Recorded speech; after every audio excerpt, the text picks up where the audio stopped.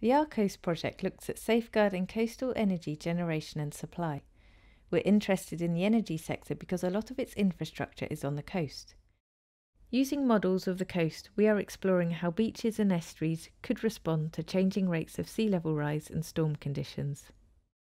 Climate change may threaten the coastal energy sector, as changes in sediment movement could cause sediment build-up around inflow and outflow pipes. Changes in water temperature may also influence the effectiveness of cooling water in power stations.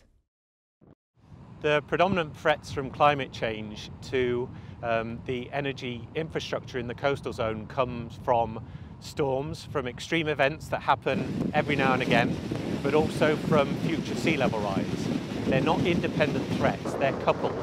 With sea level rise, it means that damaging storms are likely to become more frequent in the future.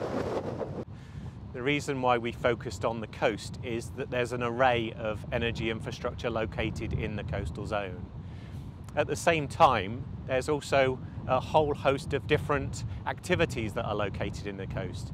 Industry, transport, people, tourism.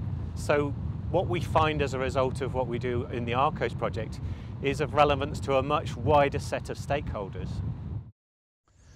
Coastal modelling ties in very closely with the coastal monitoring in that once we've captured the data of how the coast has changed, we need to understand why it's changed, and the models can represent that change and help us understand how it might change into the future. Sea level rise is very important in terms of its impacts on the coast, but as decision makers I think we struggle with it, and communities certainly struggle with it more than us. They'll go down to the coast day to day and see the changes, but it's more difficult for them to understand what the context, what the importance is of those changes over the next 100 years.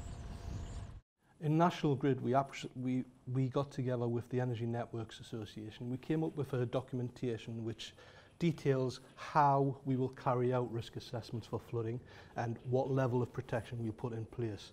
That directs us to do a 1 in 1,000 level of protection on the site.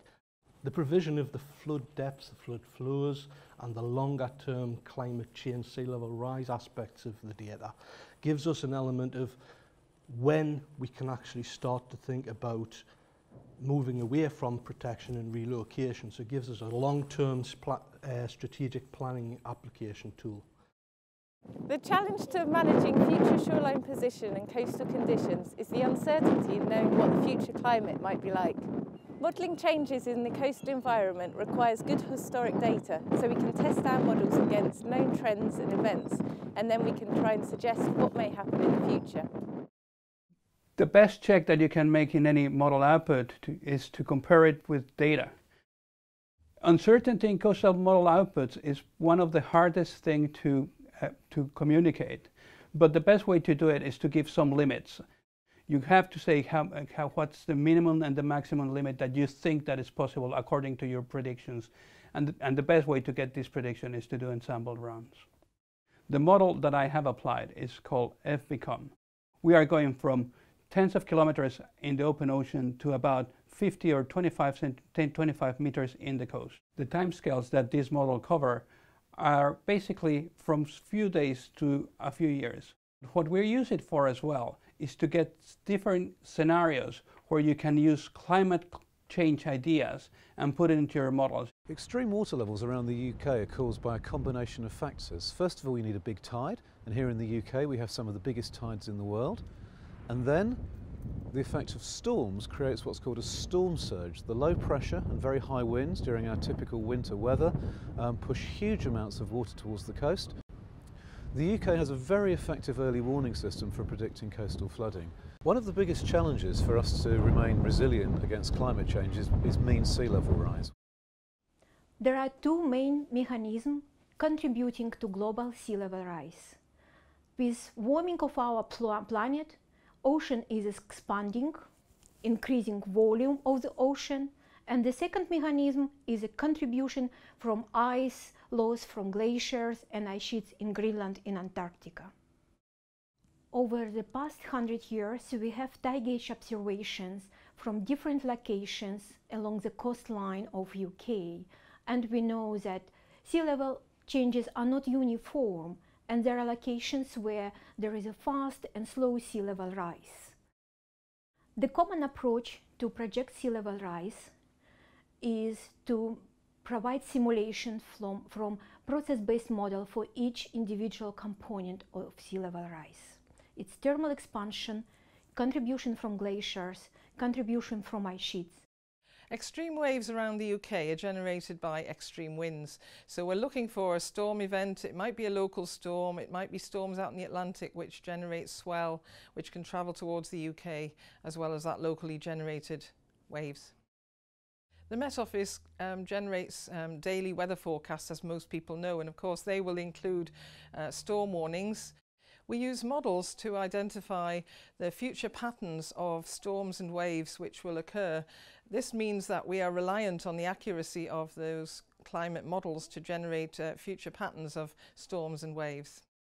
Changing storm tracks could mean that the wave conditions are increased or decreased relative to the location at present.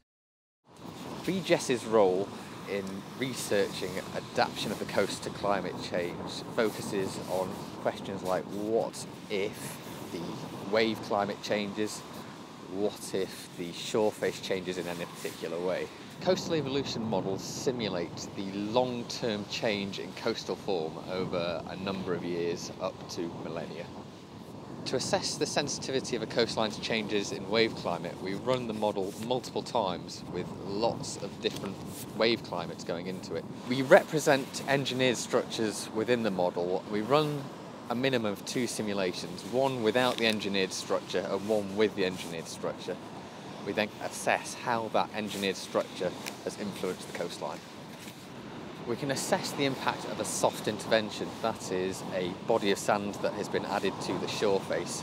We can also look at different shapes of sand and different volumes of sand. To enable predictions of coastal change, we feed lots of data into the model. We feed wave climate in, we look at how resistant the coast is to erosion, how much material is lost out to sea, how much material remains on the beach. Useful model outputs for coastal communities and the energy sector include maps of sediment movement, circulation, water temperature, and also areas of erosion and flood risk. Future shoreline positions and beach width can be produced, identifying where and when engineered defence or relocation of people and businesses are needed.